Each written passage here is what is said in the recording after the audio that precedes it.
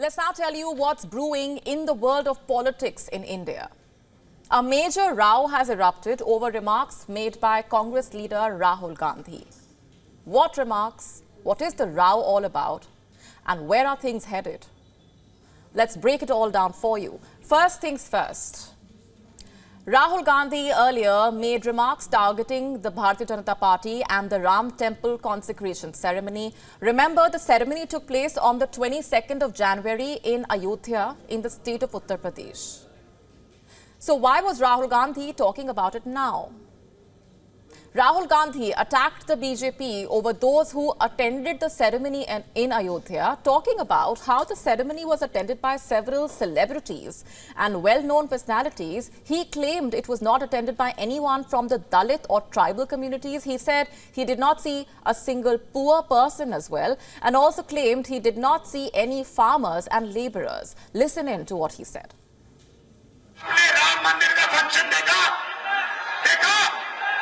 उसमें आपने एक ओबीसी चेहरा देखा, एक दलित चेहरा देखा, एक आदिवासी चेहरा देखा? नहीं, उसमें एक नहीं था। उसमें अमिताभ बच्चन थे, नरेंद्र मोदी थे। 73% का एक व्यक्ति नहीं था उसमें। In fact, reports have also been talking about how Rahul Gandhi made remarks about Amitabh Bachchan, the Indian mega superstar, and his daughter-in-law Aishwarya Rai Bachchan. The ceremony, remember, was attended by Amitabh Bachchan and his son Abhishek Bachchan. Aishwarya Rai Bachchan was not present at the ceremony. So why did Rahul Gandhi mention her? Why bring up her name? In fact, according to reports, addressing different rallies during his Bharat Jodo Nyaya Yatra, the Congress leader took Aishwarya Rai Bachchan's name at least 4 times in the last few days. Also going to the extent of claiming that television channels only show Aishwarya Rai Bachchan dancing while not showing anything about the poor people. The BJP has lashed out at Rahul Gandhi for his attack on Aishwarya Rai Bachchan, saying that the leader has a dangerous and creepy obsession with successful and self-made women, and that he has sunk to a new low of demeaning India's pride, Aishwarya Rai. Also saying that Aishwarya Rai has brought more glory to India than Rahul Gandhi's entire family. The BJP has also criticized the Karnataka Chief Minister for not saying anything and remaining silent.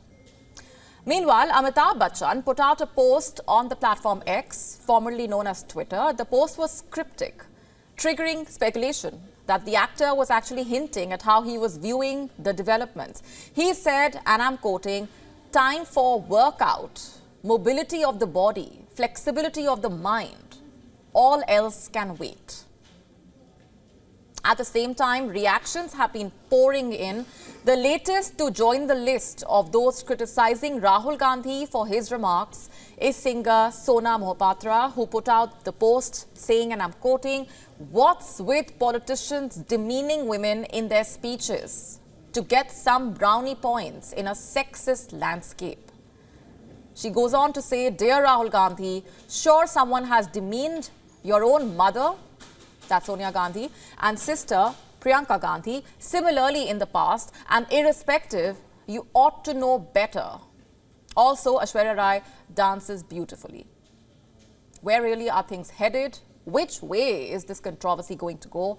We will have to wait and watch.